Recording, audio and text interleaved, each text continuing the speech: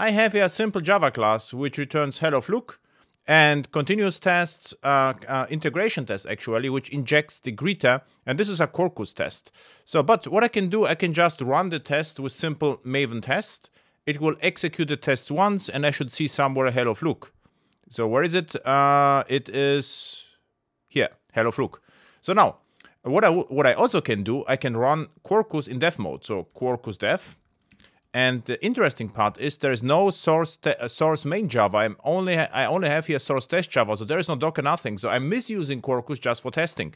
So, and in this particular case, what I can do is I can resume testing with R, and also activate the output. So what happens now, if I switch to greeter and change from Fluke to Duke and save it, it will re-execute the tests, and we should see hello Duke here. So it seems to work.